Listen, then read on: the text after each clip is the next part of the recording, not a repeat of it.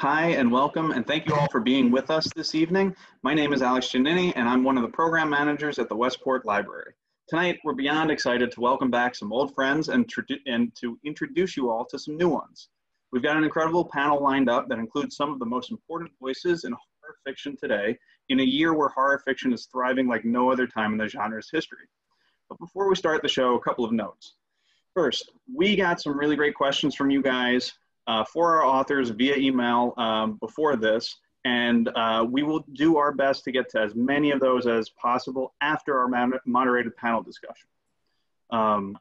Next, while we look forward to seeing everyone again in person back at the library, we do have some really great online events coming up. I was going to read them. I'm not.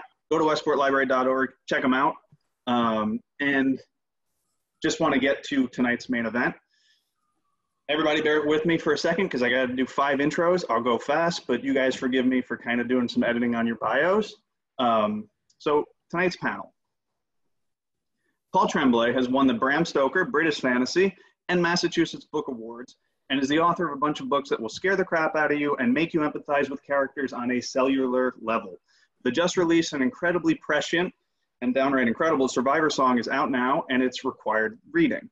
Also, Paul is exceedingly tall. Alma Katsu is the award-winning author of 5 novels that combine history with the supernatural. The Hunger was named one of NPR's favorite 100 horror stories and was nominated for a Stoker and a Locust Magazine Award for Best Horror Novel. The Deep, which is her most recent book, released at the very start of the pandemic, and it's a reimagining of the sinking of the Titanic with a horror twist, and you should buy that one too. Jessica Guess is new to the library, and we're thrilled to have her. She's a writer and English teacher and is the founder of the just incredible website Black Girl's Guide to Horror, where she examines horror movies in terms of quality and intersectionality. Her debut novella, Cirque Berserk, is available for purchase on Amazon, and you can get weekly content from Jessica by joining her Patreon at patreon.com/Jessica Guess. Rachel Harrison was born and raised in the weird state of New Jersey. She received her bachelor's in writing for film and television from Emerson College. After graduating, she worked on TV game shows, in publishing, and for a big bank. She now lives in Rochester, New York with her husband and their cat, Overlord. Cat/Overlord, not named Overlord. The Return is Rachel's first novel. It's a damn fine novel. It's one of my favorites of 2020, so check it out if you haven't. And finally, to moderate this awesome group, we have my friend, John Palisano. John is a Bram Stoker award-winning author in his own right, and he's the president of the Horror Writers Association. My favorite work of John's is the excellent Ghost Heart. And John wants you to know this, he's also very, very evil, like super freaking evil. So please join me in welcoming John Palisano. Take it away, John. All right, hi everybody. Thanks for that intro, Alex. Yeah, I am evil, yeah. There was a running joke because there was a tweet the other day that said I was like the nicest guy ever. And I was like, oh my God, don't tell anybody that. Growing up, nice was like, you know, grounds for a beating. For those of you watching, we are waiting for Alma to join us again. Apparently her computer froze, so she should be back hopefully any second with us. Hi, everybody. We were talking a little bit before. The first thing I wanted to talk about is the pandemic and how everybody is doing in the pandemic at this point. Man, who wants to go first? No, it's a big one. I'll go first. I think I oscillate between being like, look, I made jam, to like sitting in the dark, listening to Mad World on repeat, watching a candle burn to the wick. Like it just, like it comes in waves. It's either I'm like, you know what? Okay, like I'm going to be okay. I'm going to make the best of it. And just being like in a complete like pit of despair. Mm-hmm. Yeah. Yeah, I can definitely identify with that. So in the beginning, I was like everyone else, you don't know what's going on. So, you know, I was just like, okay, you know, this will just be a few months. And then like, as things slowly started to, or not even slowly, but as they started to change, like I started to, I don't know, I started to not be myself, like stopped watching horror movies for a little bit, like, cause it was like, the horror of outside was already too much, so I couldn't do it. So I was watching Superman for a long time and Justice League, which I've never been a DC fan, but here I was. I don't know.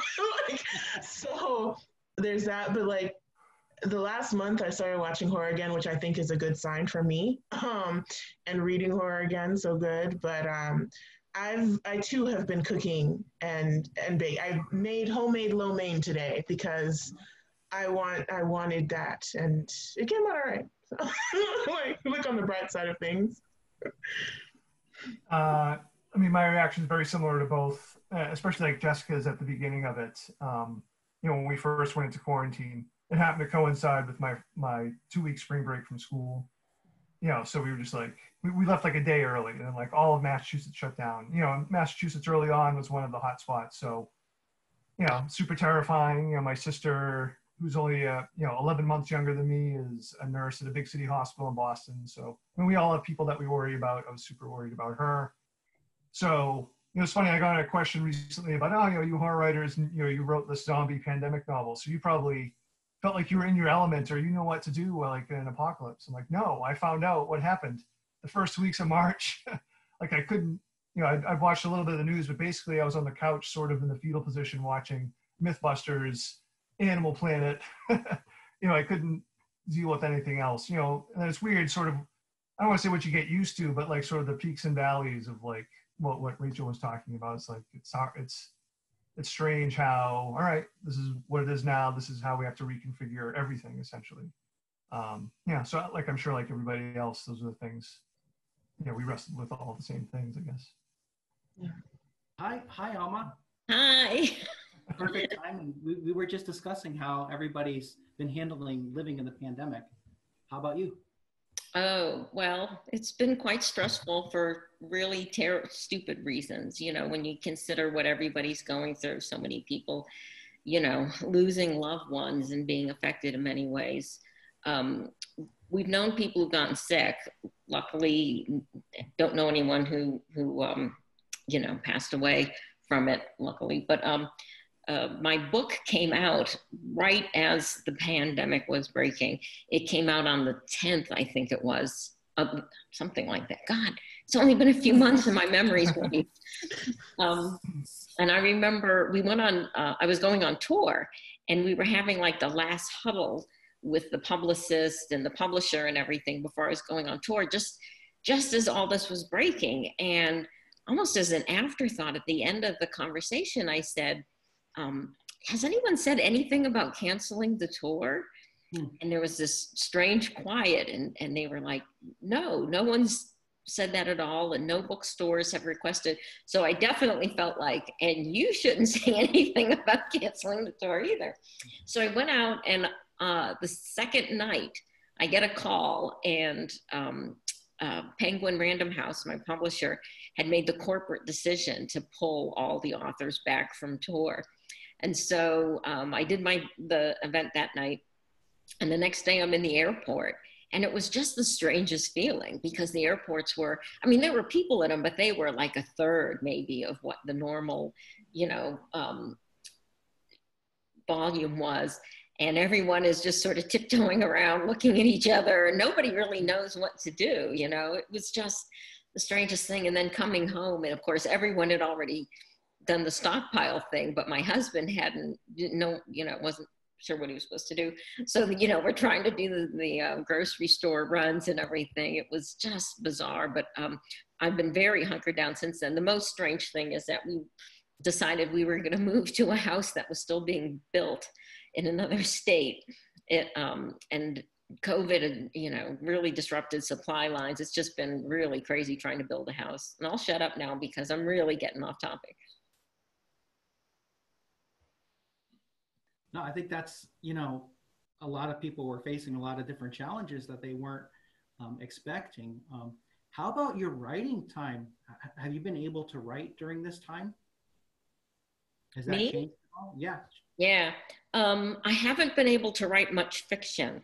I've been writing mostly nonfiction for my day gig. That doesn't seem affected at all. And normally if I go even a couple days without writing fiction, I start to get really worried. I've described it as being terribly, terribly constipated. Like you really want it to come back, right? And it's been weeks now. So yeah, I better start writing some fiction soon. Wow. How about everybody else? How's your writing been during this? I would say up and down, certainly nothing in March. And then, April, I sort of self-imposed a deadline for mid-May to try to write an outline for a new novel. I'm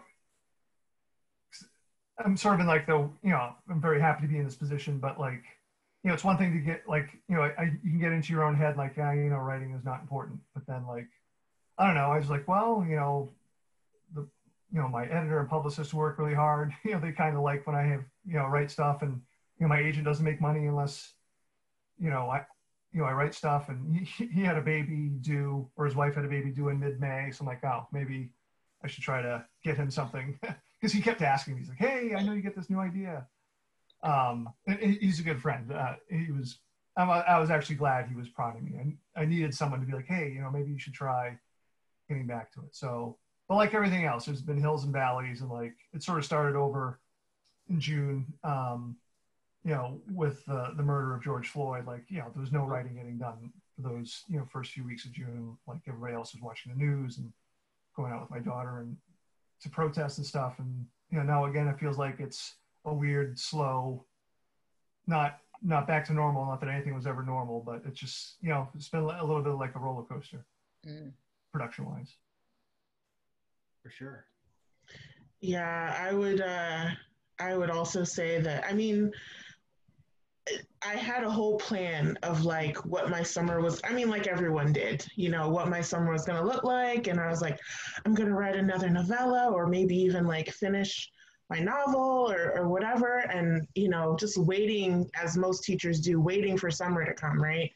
And then this happened, and I kept thinking, well, okay, I'll have time to do writing. And then it just would not come. And, I kept saying, okay, I'll give myself a week and then I'll try again. And then I did that and nothing. And I gave myself a week. And it's it's really weird because I'm not going to be hard on myself, because all of this is something that's never happened before. So who knows how we're all reacting, but I've never had this before where the ideas are there, the time is here, but my will to do anything and to connect the dots and do the actual work of which I love, by the way. I love sitting down and plotting something out, but the will to do it is just gone right now. I can do a short story, a very, very short story I can do. I did one mid-June maybe, and it came out really well, but other than that, I've been trying, but nothing good. So yeah.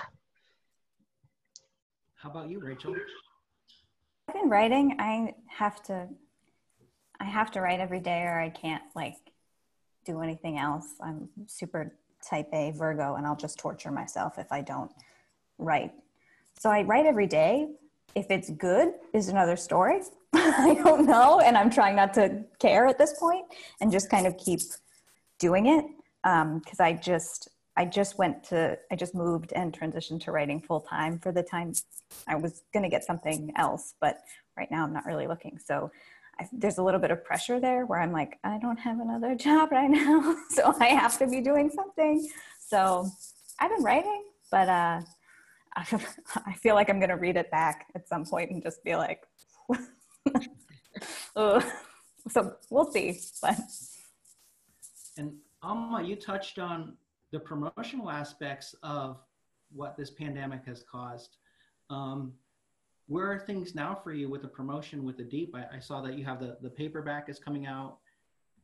There's some other things developing in that regard. Yeah, well, the paperback's coming out next year.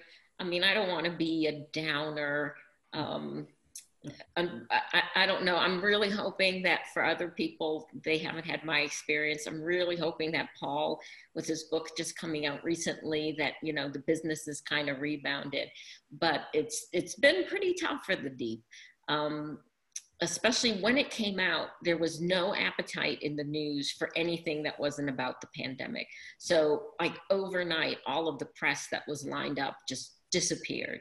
And March was very difficult. You know, people didn't want to talk about anything but the pandemic. So, but by April, I found, and I'm sure this is your experience too, guys, you know, the bookstores kind of figured out what they were going to do in the new normal, right? So they were selling books curbside, they were doing home deliveries, and certainly really upping their online game. And they had figured out how to do, you know, online streaming events, and authors were doing them by themselves, and that really took off. So I don't know about the rest of you, but I was super busy in April. super busy. And then it seemed like the appetite for these online events kind of, you know, petered out a little bit. So, but I figured, you know, I was lucky to have gotten what I did get in March and April. So I kind of pulled back. So not too much. Believe it or not, I'm more focused on the next book that comes out, which is actually completely different for me. It's a spy novel. And Hollywood has already come a knocking.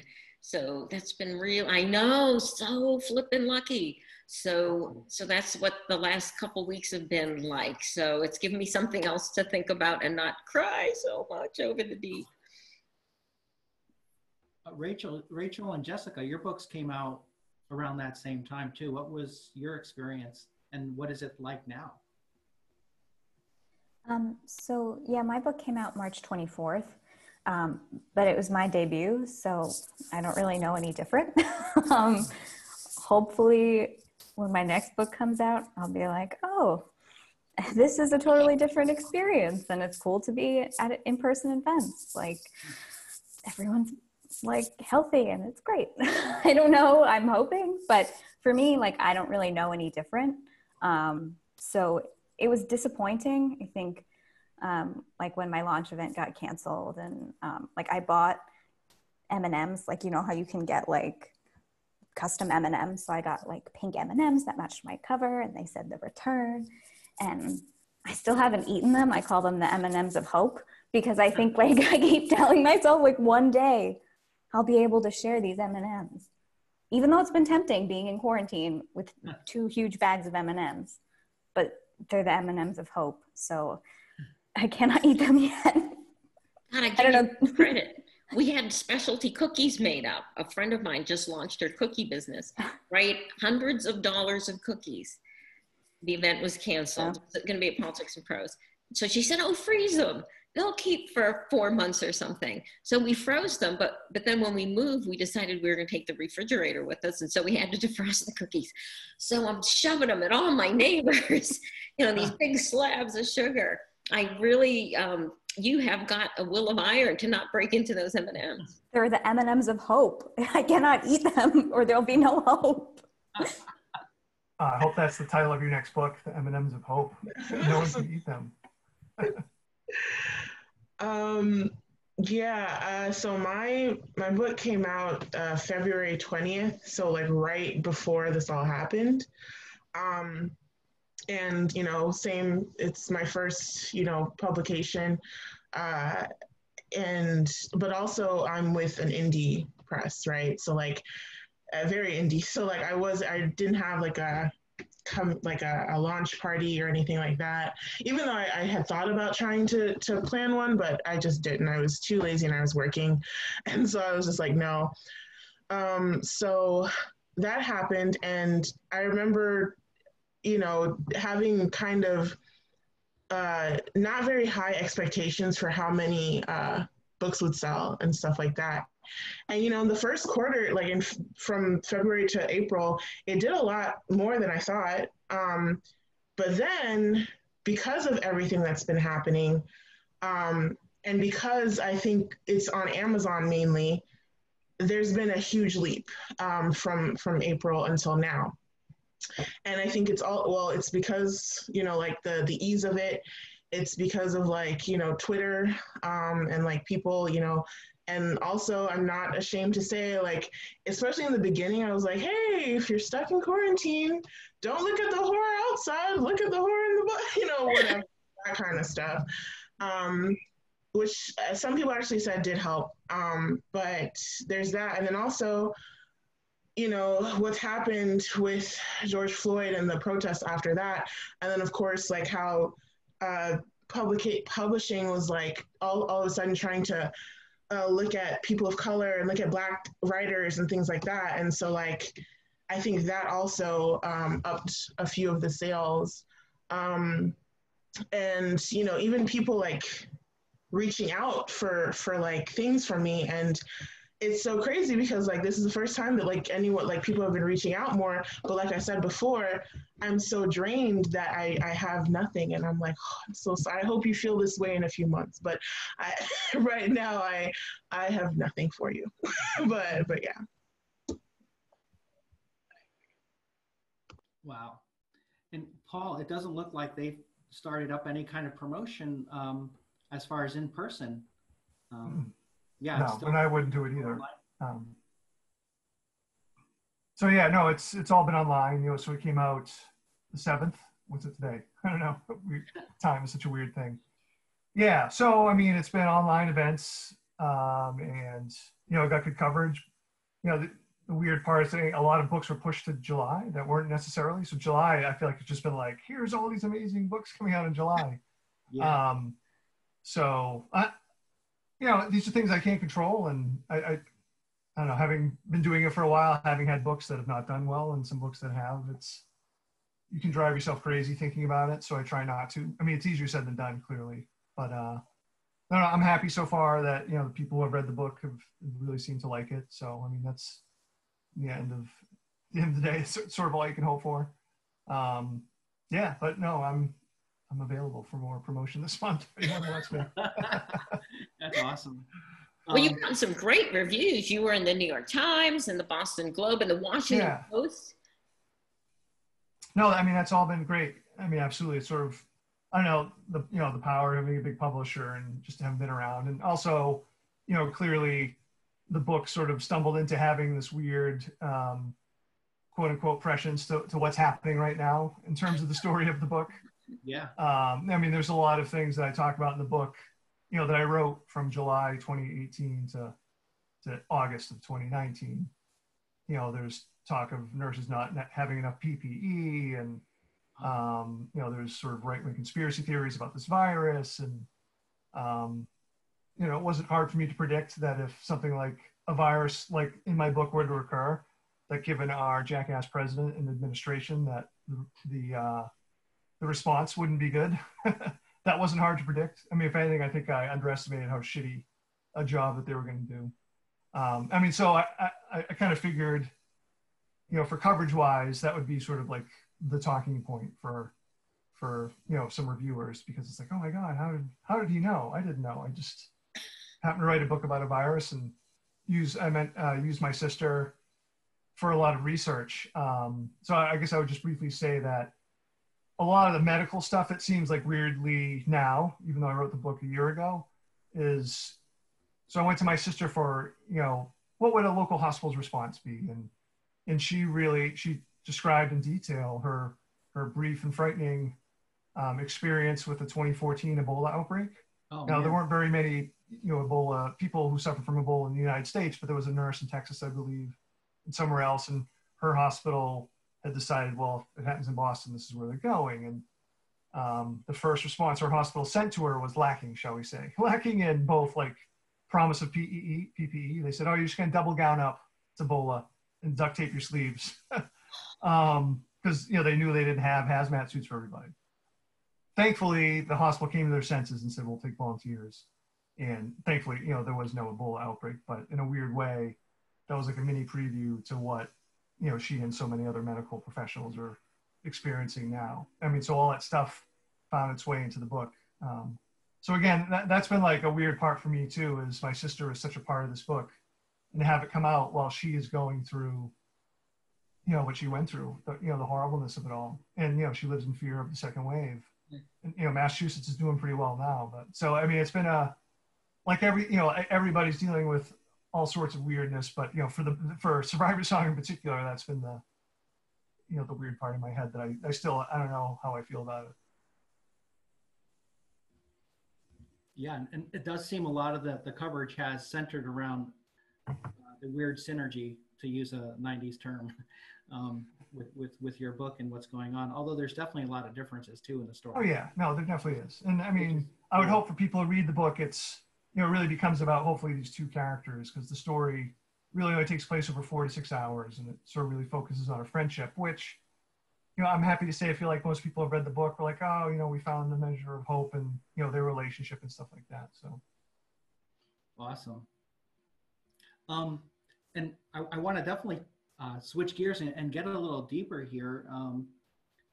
Jessica mentioned, and I definitely wanted to talk about the entire other flip side of what's going on in our culture right now, which is the Black Lives Matter movement. And I know that has affected everything in such a profound way. How has it affected you all as artists and writers, and just as people too? Strangely enough, I obviously, like, what's been going on has been going on for a very long time in this country. It's just that right now there's like a light shined on it. And even though I know that it's just another thing that is added on to like the pandemic and the administration and like our government and everything like that, but for me, it's almost been like a small little smidget of hope in this, and that's why I was actually able to write in June, because it this time feels a little different than like Ferguson and like, you know, what happened with Trayvon Martin and what happened with Mike Brown and like all of these other people who have lost their lives. And it's just like, it looks like more people are paying attention and more people are getting involved. It's not just Black people or Black activists or whatever. It looks like everyone is at least seeing it. It's like, because of the pandemic, because of, you know, our clown show of an administration, like, it's like, you can't escape it. There's nothing to escape to. There's no sports. There's no Obama to comfort you, like, or anything like that. There is nothing but like what's in your face. And I always felt like it would take a huge thing for any of it, for like how the country looks at race to change ever. And I never thought that thing was ever going to happen, because I was like, if it didn't happen, like with Obama, well, it's never going to happen. Like, you know, but it looks like maybe now, like maybe something will come of this, and not just, you know, changing Aunt Jemima like on the pancake syrup bottle, but like maybe things will, like, people are starting to pay attention, and maybe something like real will happen. So it's like, it's weird, because I know, I feel like whenever I see these protests, I'm like, oh, be safe, like there's still a pandemic going on, and like all that. But it gave me hope. It made me afraid. It made me a lot of things, but I wasn't just like stuck like how I was with you know, when Corona first came. I wasn't like stuck anymore. I was just like feeling, I was like, okay, this feels like movement, you know, not just being still. So that's how I feel. That's a great, you know, I mean, I think that was great insights, and, you know, I really appreciate you sharing all that with us. You know, I'm half Asian, so it's a different perspective for me. Asians, you know, get a walk on so many things, I guess. And so I mean, I agree. I'm hopeful that there's going to be real lasting change. I guess we'll have to see. And the same thing, just watching the protests in sort of shock. I mean, here are these people that are, you know, putting their health on the line, possibly their lives on the line, to make a statement. And that made me very, very hopeful.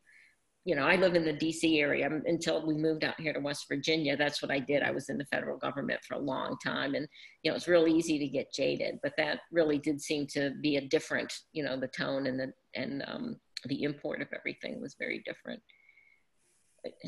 It's sad to have to confront really what a terrible racist nation we are.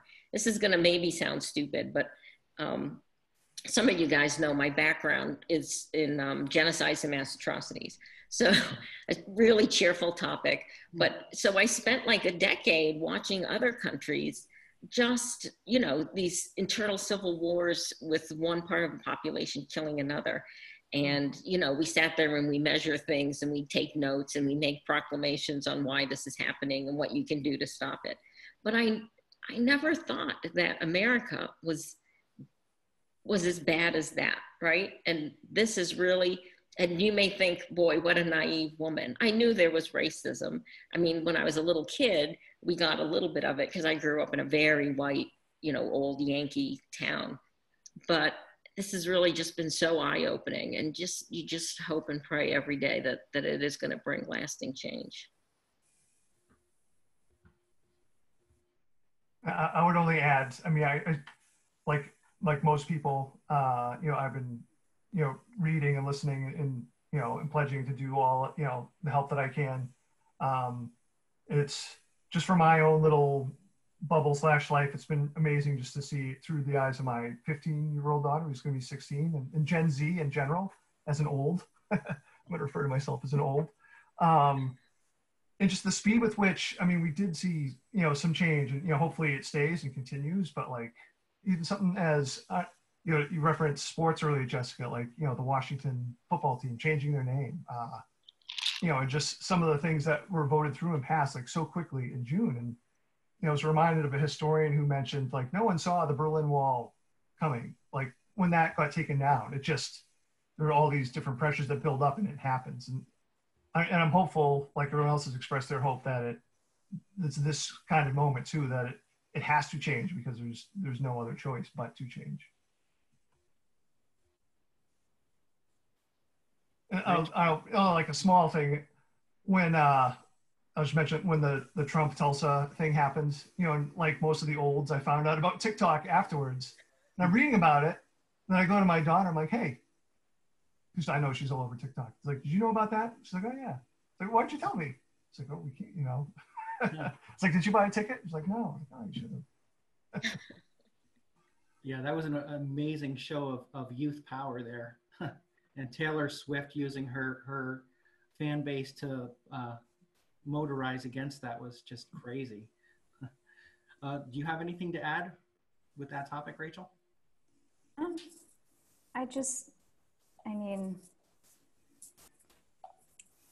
it just has to be a commitment for everybody every day to, you know, educate yourself and to listen and to also like lift up other voices, because it's not really about like whatever I think doesn't like really matter. I'm witnessing something that's way bigger than me. And, you know, I'm very heartened by the next generation. And I try and cling to the hope because there's a lot of darkness.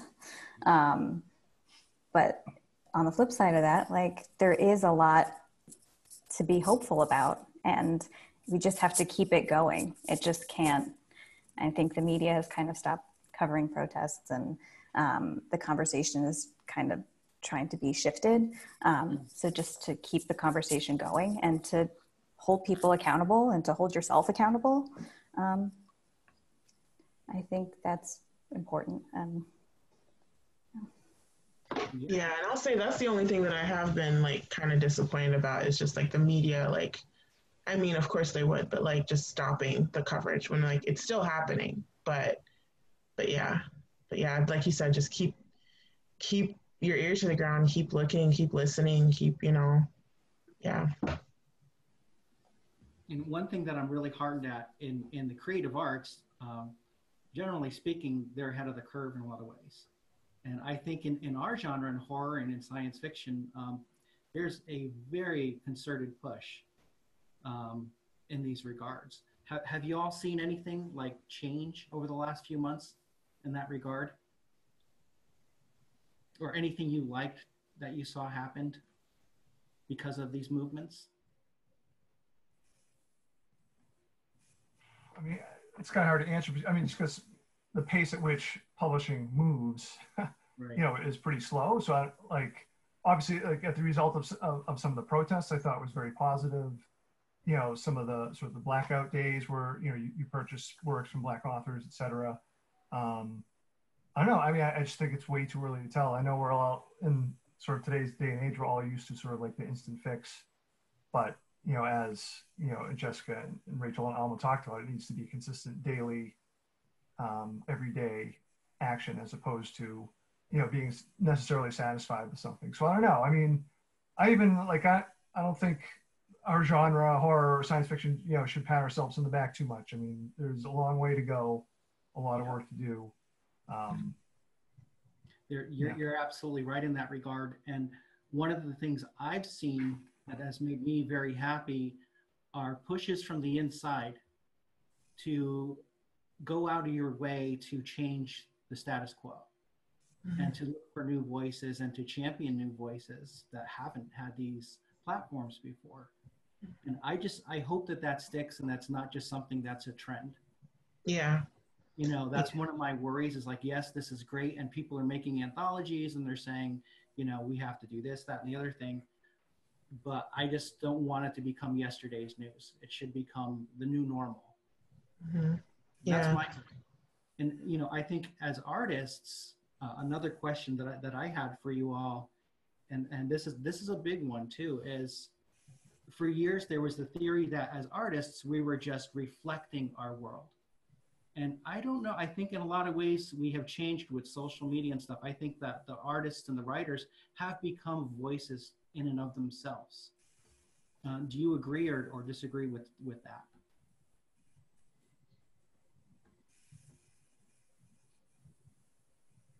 Well, I do think that, when you're lucky enough to, have a platform, you're being published, you have the opportunity for people to read your words and hopefully think about what you're trying to convey.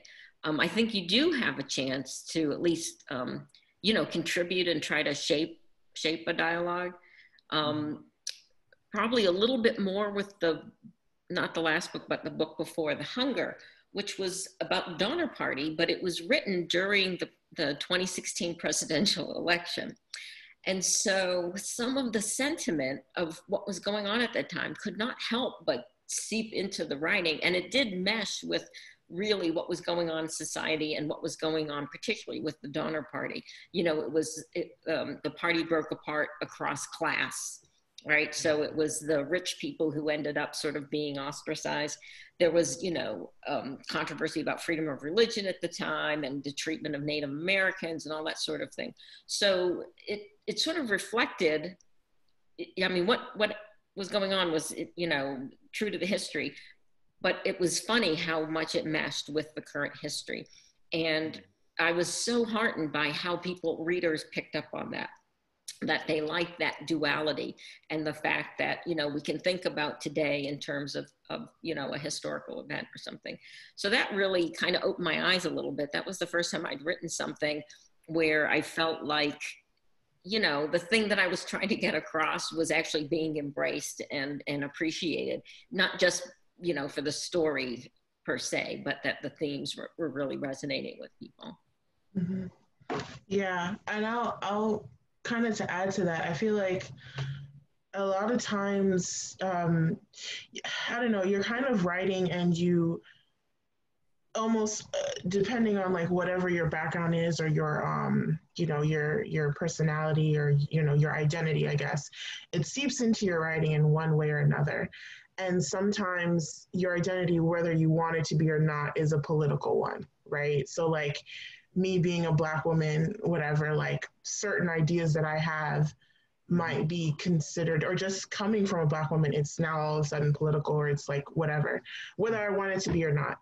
And I don't know if before, like, it would have been analyzed or looked at or seen as much, or for at least for what it is, like in Cirque Berserk, I have a Black female character in there, and I have her in there not just because I'm a Black woman, but because, you know, I was playing with some tropes that happen in slashers, you know, and she very explicitly, I remember I had her explicitly say something in there that talks about one of these tropes that you often see with Black female characters.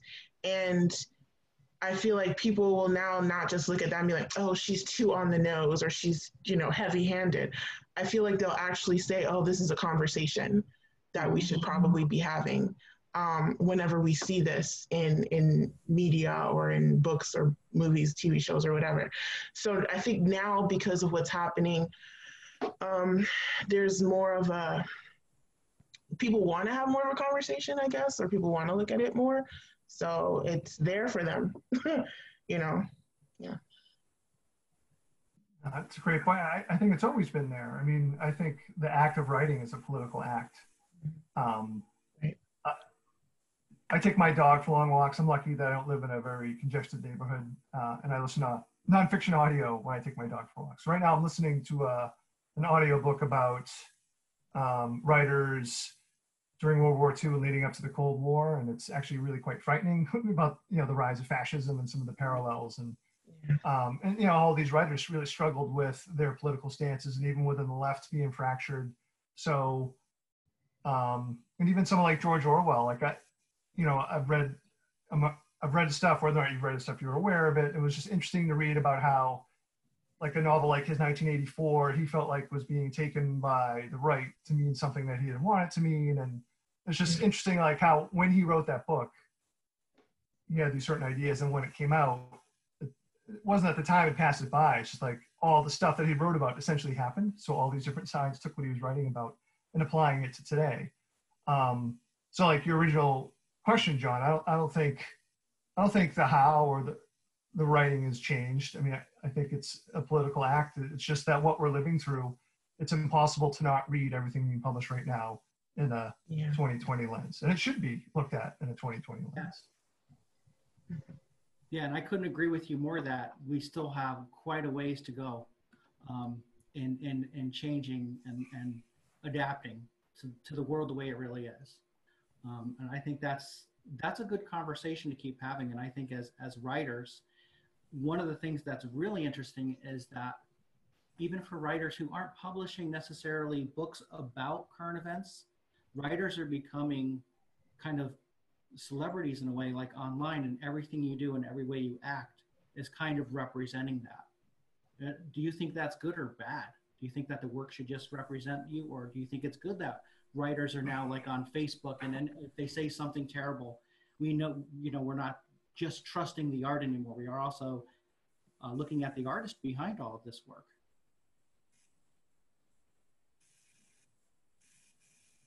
Well, I think it's, I'm sorry, I feel like I'm always jumping in first.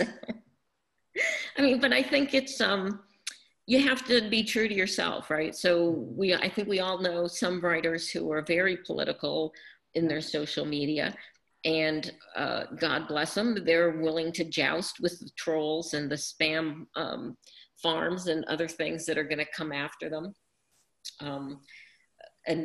And also readers who say, you know, I don't want it to be political. I just want to, you know, and so you also have to respect the writers who kind of, you know, who aren't going to go out there on a political limb. I personally can't, because I'm a social media researcher now, and you don't want to end up being part of this, of the, you know, population that you're studying. You can't show bias and that sort of thing.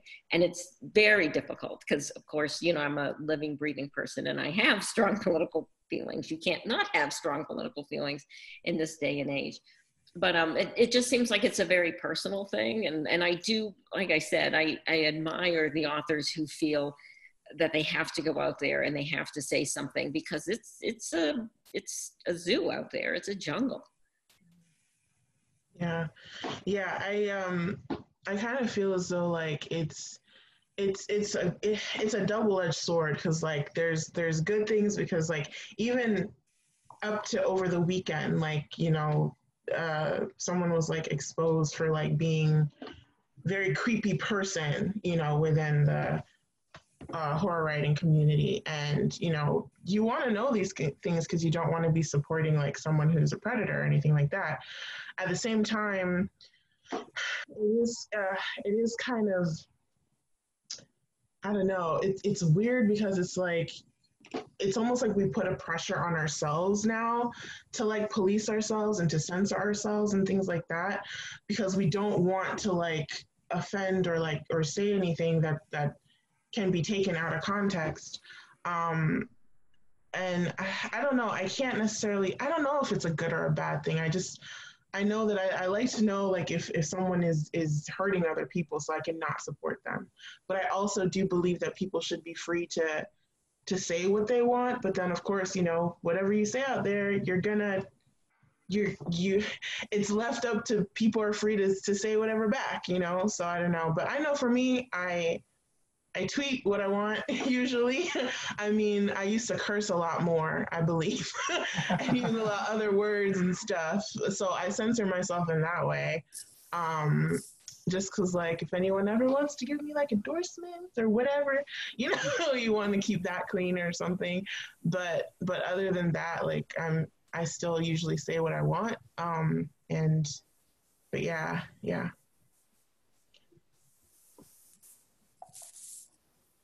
I'll go last. I'm curious what, Rachel, especially being your first novel that came out, right? Yeah. Like, I mean, I assume like your publisher was like, hey, you got to be on social media to help promote this book, right? Twitter followers. And yeah. It's difficult for me. And I think this is important to call out. Like, I am very sensitive and I have a lot of anxiety. And like, mental health is really important. So you have to, and social media in general is very, very bad for your mental health overall. Yeah. So I've been kind of trying to find a balance where I feel okay. First and foremost, I need to be a good person in my day-to-day life and like try and be the best person I can be like outside of social media, because I could be on social media and saying things that I think, my readers want to hear, but be a dick in my daily life. I don't censor myself with cursing. Yeah. So like I try to be a good human being, and if I feel it's necessary to say something, because I want people to know where I stand. I don't want people to assume that like, I have a red cat in the closet. Like I want it to be very clear where I stand, but that's part of me trying to be a good person in my daily life.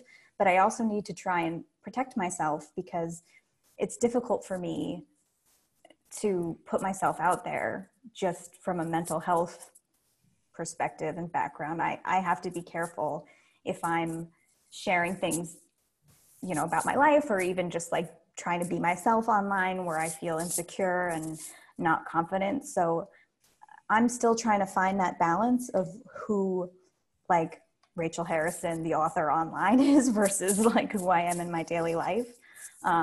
And I hope I can get to a point where I feel comfortable, but right now it's kind of a mess where like some days I'm like, I need to take a social media break because I don't know who I am in my daily life, or I'm not feeling good about how things are going right now, that I don't want to be online, but then I don't want people to like not know who I am. So sometimes it just has to be enough that like, know who you are, and the people who are close to you know who you are, and hopefully your readers have a general sense of who you are.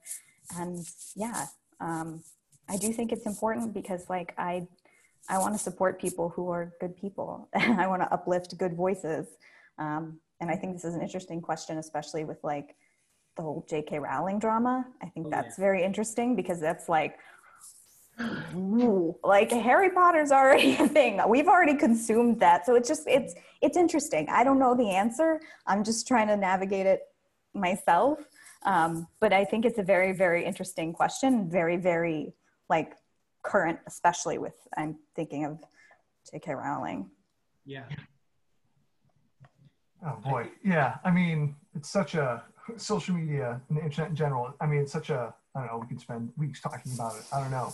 I certainly have no answers. I mean, just from like the purely writer side of things, I mean, so many writers, so many of us, we get into writing because we're probably not all that comfortable in social settings, and we're probably, most of us, not extroverts. And yet in, modern writing, like publishers expect you to be out there, expect you to be doing the social media thing and promote. And it does, it messes with your head. I've had I was gonna say 4, right? 3 full-blown panic attacks, and they've all been writing related. You know, it's like, it's like, why am I doing this if it makes me feel like this anxious or this way? But then on the flip side, it's like I've met so many wonderful people, you know, and obviously the highs are there, and social media sort of feeds that dopamine button in the back of your head. And, you know, at the same time, like if you think about it, no writers in the history, modern history of writing have had to deal with the amount of instant feedback that you get now. It's just, so how can we possibly know what that does to us? I mean, I definitely know when I've been online too much, it affects my writing negatively. So I don't know, it's just, I have no answer. Those are just like my like rambling thoughts, the things I think about it every day. And I'm like, God damn it, today I spent way too much time online. You know, I can feel it. I feel it changes my thought process, but at the same time, it's so necessary. Like it gives voice to the voiceless, or it has given voice to the voiceless. You know, I've written about this for like 3 books now, but like my biggest fear is, one of my biggest fears is what misinformation is doing to us and how the hell are we going to fix it? You know, so, you know, I've written the last 2 novels, The Cabin at the End of the World and Survivor Song. I mean, that's both in there. Yeah, so I don't know about social media. All I would say is like, if you're a writer and you feel like you need to take a break, listen to yourself. Take a break, it's okay. That's great advice. And I think like Rachel said, you know, keep the conversation going. I think that's the important thing. And, you know, we're all talking about it and expressing this. I think it helps. I know it's helping me to hear everybody else going through these similar emotional roller coasters with social media and the ever-present media. And like the feedback that's coming so quickly with every little thing you do. You know, you put a release out or you have a short story and you've got all these replies so quickly to you, and not always great. So it's interesting. It's interesting. I think we need to grab Alex and Cody because they had some questions, and I know we're end here. You're okay on time still. We got about 15 minutes. If you had more stuff, John, that you wanted to cover, you can, or we could jump into some audience questions. Well, my last question that I had written down was asking everybody if they had anything new coming out past what we already know about that they wanted to share.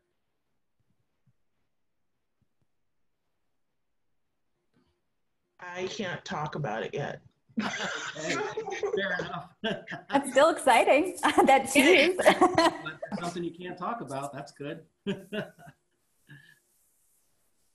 I have could short stories online if you'd like to return, or you can't get your hands on it just yet. They're on my website. So. They're on my site, my website. Yay! So free and easy online. Love it. My publisher's my William Morrow is gonna re-release 2 books that I did with a different publisher, my 2 weird crime novels. Oh. And those will be out in early 2021. And then if I finish this book that I started, that should be out in 2022. All right. That feels kind of silly talking about a year or 2 down the road, but I guess that's, it was so far away. I don't have anything like coming up. Like I had said earlier, my next novel is a spy novel. It's called Red Widow. You know, after 35 years in the intelligence business as a Fed, I'll leave you to fill in the 3-letter acronyms there. You would have thought I would have been able to write a spy novel a lot earlier, but no. So I'm really pleased with this one, but that doesn't come out until spring of 2021. And I recently signed a contract for the next 2 historical horror novels with Putnam. And then I'm working on the next one. Is called The Fervor. And it has to do with the Japanese internment during World War II. And it's a really funny thing. Now, so I'm Japanese American. My mom is from Japan, but my in-laws' family were all interned. And so this is a very personal thing for me, but it's very weird too, right? Because it's fiction and it's a horror story. Let's bear that in mind. And their expectations are through the roof, what I'm going to write about. And so it's a little difficult trying to sort of reconcile those 2 things, but it's interesting getting to put to use all this knowledge that I've accumulated over the years from their stories and all of the other stuff, the documentaries and stuff that I'd seen. Amazing. Did your old bosses have to vet your spy novel or anything? Or Yes, they do. That is a lifetime commitment. Wow, interesting. Yeah, it's and actually I was kind of worried, even though I know, you know, the only thing they can get you for once you retire is classified information. It cannot have classified information in it. And I knew there was no classified information in it. But the truth is it ends up being very political. It's like a lever of control, right, that they have over you. So I was kind of holding my breath and went through without, they didn't ask for any changes. So Wow. really lucky. You had to send your manuscript for like review? I'm sorry? You had to send the manuscript in for a review? Yep. Wow. Okay. Yeah. You don't have Trump's tax returns, do you? God, I wish. God, I wish. It's wild. I think So we should take the audience questions. Yeah, I'll jump in with a couple. We do have a few. So a couple of process questions. Do you guys utilize either writers groups or like critique groups? And does anyone use any particular writing software? I have some friends from my MFA program that we're just friends, so we still talk and we have like, you know, weekly Netflix watches now, but they were my readers for Cirque Berserk, and I usually have them read anything that I write. And we like give each other notes, basically almost kind of like a workshop sometimes, but they mainly them. And there was a second part to that question, wasn't there? Oh, software. I don't know. I know people don't like Word, but I don't know. Word. Yeah, Word. Yeah. That's what I use. I am. Cool. I guess I would just say really briefly, I use Word as well. I don't use anything fancy. I used to have a small writers group, mainly friends. We would meet like once a month. But at this point now, I just have like a few like first readers that I use. But that writers group, especially at that point in my life when I was writing, was super helpful. If nothing else, it was a commiserative, you know, people sort of in the same sort of struggle kind of feeling, which is, I mean, don't underestimate that, how much that can help. Yeah, Anyway, I mean, Scrivener. Oh, you use Scrivener? No. You know, one of the things about a writing group is it does teach you how to take criticism. You know, when you're first learning how to write, sometimes any you know, disagreement with what you've written or your thought process or something, you know, just puts you on the defensive. But if you're going to persist as a writer, you really have to learn to deal with other people's views and to figure out what parts you keep and what parts you don't pay attention to. And so having a critique group is, you know, is pretty useful for that. Unfortunately, my critique group, there was 4 of us women who were all sort of at the same point in our writing career in DC, and we used to get together for a couple of years, but then our lives just really pulled us apart. And unfortunately, I don't. And I'm sure my agent and my editors wish I had a critique group, but they end up being my critique group now. Same, yeah. For my, I was in like a few workshop classes for my short stories, but for my novel, no. I think my agent was the first person to ever read my book. Wow. I got lucky because she wasn't my agent when she read it. So yeah, I kind of rolled the dice there. But so you don't need one, but if you can get one, and if you want one, I don't have one. So That was actually another question. So someone asked about the differences in your opinions between self-publishing, traditional publishing, and agent or non-agented. So I don't know if you want to pick up on that thread.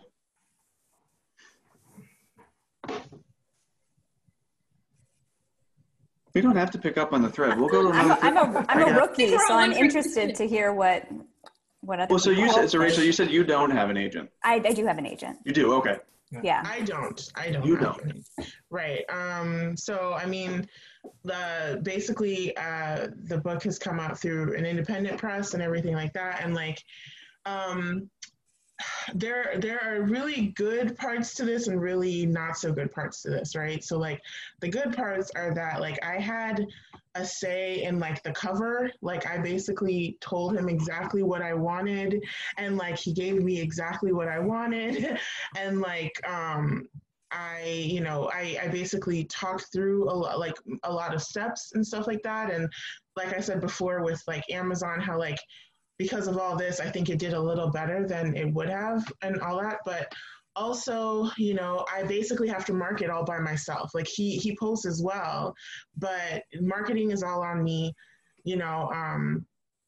editing, all that kind of stuff. Like it's like two people basically having to work through all this, and it's a little harder. And because I'm really new to all this, I'm kind of like learning as I go.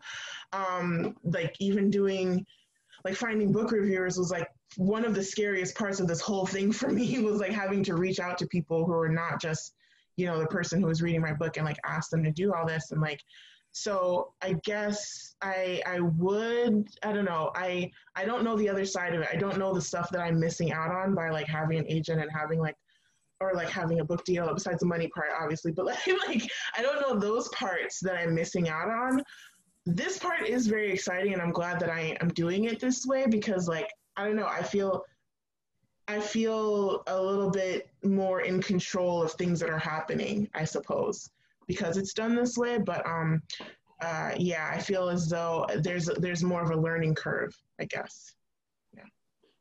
I would say briefly, because I've published with small independent presses, and I've published with big publishers too. And I don't know, I guess I've been around or doing it for a while. Like I spent 2 full years looking for an agent. So 2 full years meant like collecting over 200 rejections. I don't know. I mean, I had the luxury of I still have my high school teaching job, so I always felt like I'm going to be patient. I'm not depending on my writing to support me. Like I felt like I had the time. It was hard. I mean, I was frustrated, believe me, but to break into the bigger publishing, you had to have an agent. So I'm like, okay, I guess I'll get an agent. I will say that my first novel that published with a big publisher, Henry Holt, in 2009, it was my first book with a big publisher. I was like, all right, this is it. And, made it. And it's like, oh, you still have to do like a lot of the stuff yourself. Oh, you mean I have to write the back copy, like the summary that goes on the back of the book? Oh, I have to do a lot of my own marketing too. That said, there obviously publicist helps, and they get the books out to reviewers, which is the biggest thing, or one of the biggest things, I think, that the advantage of a larger publisher. But it's pressure. Like if your book doesn't sell, they're not going to want you back. My first 2 crime novels really did not sell well at all for a variety of reasons that weren't my fault. And I spent 2 or 3 years just bitter, jealous, inside, which is the word. That's the mind killer. You can't sustain yourself off that. What was it? Someone said that jealousy is like drinking poison, expecting the other person to get sick. Yeah.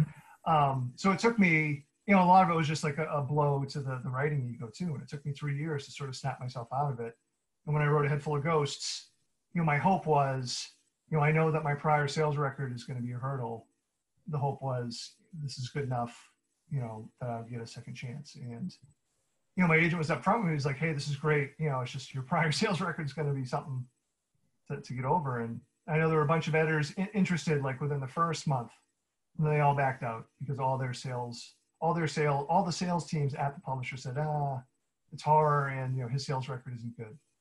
And that was like the lowest point in my writing life. But it only takes one. And my current editor read it, loved it, and believed in it. So I don't know. It's so hard to be patient, especially now. I'm glad I'm not like a young new writer now, because the pressure is to not be patient. And even though like it feels like the world is falling apart, I would encourage writers to be patient when you can. And Jessica, how you went about it, I think it's great. That's my first things that weren't like novel length. I got a small independent publisher. I think that's a great way to like make a name and meet people, and that adds up. Yeah. I guess the last thing I would say is like, just the very act of being persistent, of sticking around, is like the longer you can just like nudge people and be there, is the more chance that luck and opportunity will be there, because there's so many talented writers, right? I mean, I know I'm super lucky. Every writer that is published majorly has had some break somewhere. And that, I guess the thing that you can control is just try to be stubbornly persistent enough to be around long enough that the odds work in your favor, that you will, it's your turn for that little piece of luck that you need. That's very truthful. I mean, I think Paul and I have been around roughly the same amount of time. And, you know, every writer you look at that you think, wow, aren't they lucky, you know, overnight success or whatever. Everyone's career has these ups and downs. And hopefully if you hang in there long enough, eventually you'll get that break. What I normally say, because again, you know, when I started out, self-publishing was just breaking. Amazon platform, all that was happening right around 2010, 2011. And so, you know, Paul and I went into it, I think, with expecting a different path, because that's the path that was there at the time. And it's changed, you know, quite a bit now. So generally what I tell people when I'm asked that question is, I think it really depends on what your goals are. And, you know, what Paul said is very true. Just be careful that you're not being impatient and you're substituting that for what your real goal is. I mean, if your goal is to try to break into one of the big 5 publishers, the major publishing houses, give yourself a good, honest run at it. And it takes time. It's not gonna happen in your first 5 submissions. You know, we all have had hundreds of rejections and, you know, feeling like the door's closed in your face. You just have to be persistent if that's what you want. But if that's not what you want, if you're the kind of person who really needs a lot of control, and I'm not saying that's you, Jessica, but when you said that, boy, I could feel that, because I'm used to having a lot of control. And you don't in the publishing world. The best you can hope for is to have an honest partner in your publisher who's going to work, you know, with you fair and square. But, you know, there's always times when there's that imbalance of power and you have no control over what's happening. So there's a lot of factors, I think, in the equation. But the main thing is to really be honest with yourself. What is it that you want to get out of publishing? Because writing is very hard. It's very hard, and the business is very difficult. So you should at least, you know, swing for the fences. Yeah. I think, unfortunately, got to probably put an end to it there, because I could listen to you guys all night. This was so great, everybody. Thank you all so much for being here. John, wonderful job moderating it all, and really just thank you so much. We're so honored to have you guys here. And for everybody watching, thank you for being here. Stay tuned to westportlibrary.org, because spoiler alert, everyone on this call might be coming back for something super cool later in the year. And just want to tell everybody, after this, when this is done, everybody who registers is going to get an email from me and my colleague Cody with some links to buy all of our awesome panelists' books at independent bookstores, because we need to support indie shops. Nice. Thank you. So, I'm glad I wasn't the only one who was like... So again, to all you guys, thank you so much. Jessica, Rachel, John, Paul, Alma, you guys are the best. We love you. Thank you so much. And everybody watching, thank you. And everybody have a good evening and stay safe. Thanks, you too. Thank you. Good job, John. Thanks. Thanks.